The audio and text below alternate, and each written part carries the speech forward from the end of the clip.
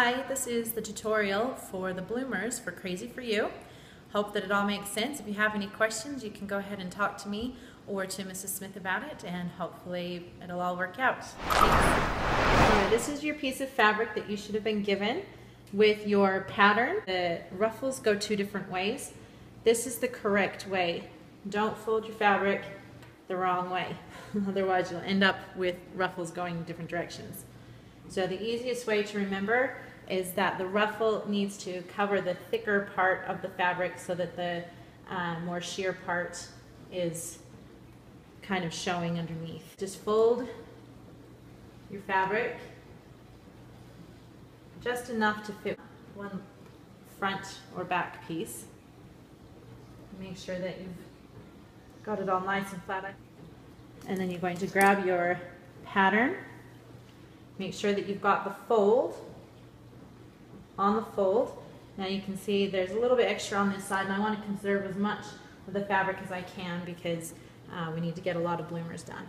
So I'll just pull it over a little bit. And you're going to pin it down.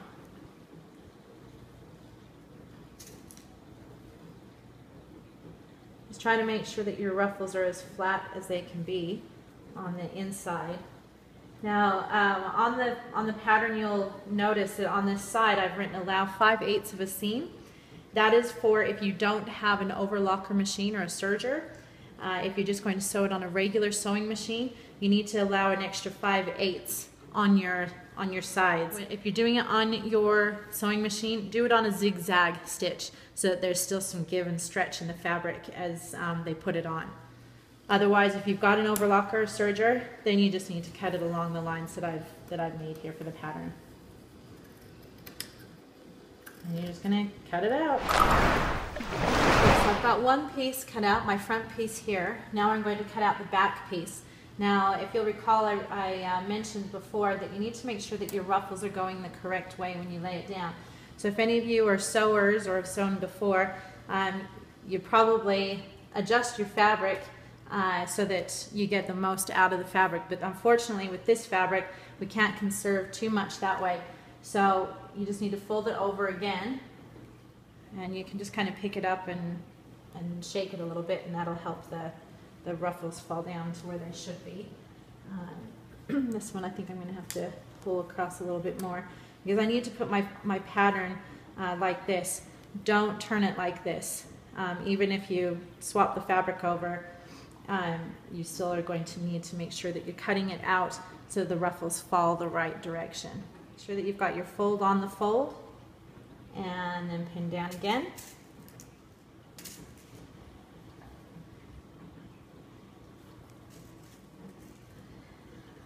And again, if you're using just a sewing machine, you need to remember to allow that extra 5/8 on each seam. And if you're using an overlocker or serger, then again, just cut straight through onto the pattern lines. Alright, now this is the satin fabric for the bum bow, and this is your pattern for the bum bow. Now you'll notice here, again, it has a fold. So you need to make sure that you have your fold here, line it up on the fold, and then you're going to pin it down. Now with this one, you do need to cut 2 pieces on the fold. So with the way that my fabric is folded right now, this is just one piece. So then I'm just going to cut around the edge. Okay, so I've cut out my first one, and then I'm going to cut out a second one. And with this fabric, it doesn't matter so much which way the bias is going. And then you're going to cut that out as well. Alright, now for the little notch for the bow on the bum, all you're going to do is just cut about a 4-inch piece of fabric by about 2 inches. And you don't have to be too precise on this. You just need to cut out a piece about like this. Alright, so this is where we're going to piece the patterns together. And what you're going to want to do is you want to take your back piece first and take it off of, take the pattern off of it. And you're going to want to mark your back piece somehow. You can either do a quick little red X stitch on it, or mark it with an erasable sewing pencil, or somehow, or I just find it easy to just grab an extra pin and just put a little pin in the waist part so that I remember which is the back piece. And then we're going to take the front piece and you're going to just lay it straight on top. Make sure that you've got the side to the side, fabric, front side of the fabric together. And as you paste them together, lift it up a little bit and give it a shake so that those ruffles will come out, because you don't want to sew it up and then have ruffles facing different directions. Then it won't lie nicely on their leg. So just kind of give it a little bit of a shake like this. I'm just doing it on my lap, but you can do it on a table or however it makes it easiest for you. Then you're just going to pin it together. I'm sewing it on my overlocker, my serger, so I'm pinning it just a little bit further away so that my blade doesn't catch the pins. And if you can feel any of those ruffles kind of coming out of place, just give it another little shake. Now the best way to sew it is to, again, sew it with the ruffles going down the right direction, so that as you're sewing, if you're sewing it up like this, sometimes things will catch in there and it'll pull the ruffles up. So if you just, like me, I just pinned it on the front like that way, so I just will sew it kind of upside down like this. And then I'm just going to sew along the edge because I've already allowed for that extra bit.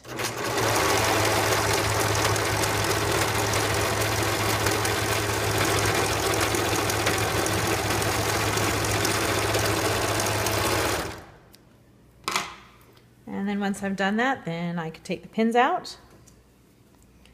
Just remember again, if you're doing it on a sewing machine, do it on a zigzag stitch, allowing that extra 5/8 of an inch to do it, and also double up your stitches. So run the machine down once with a zigzag and then run it down twice, just to give it that little extra strength, but the zigzag stitch will allow that extra give in the fabric.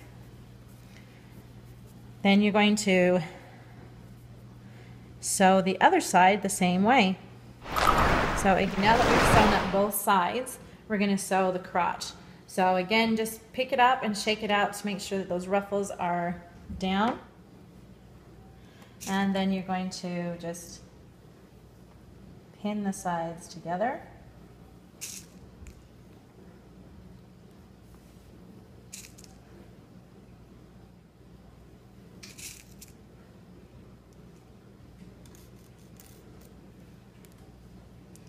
And again, if you feel any of those ruffles escaping, then you can just pick up the fabric again, give it another bit of a shake. And then what you're going to do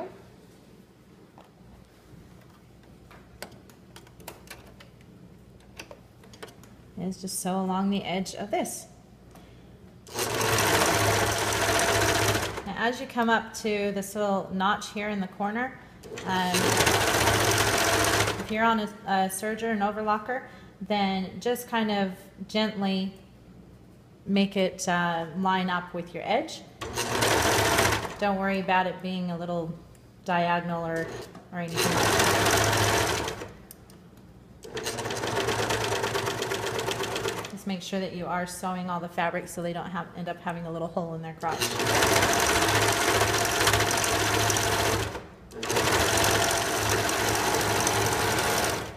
And if you do happen to miss a spot on the fabric where it kind of got away from you or anything, that's fine. Just gently again pull on it a little bit, line it back up on your machine, and just continue on where that little hole is. And then you can flip them right side. Give them a little bit of a shake. Keep your pin in the back. In the little back side, if that's where it is. All right, now when you lay it down and you can see that some of these are hanging out a little bit, make sure, you do want to make sure that that's lined up. If it's not, you can go ahead and trim it just a little bit so that it matches the other side, so that there's nothing hanging off extra.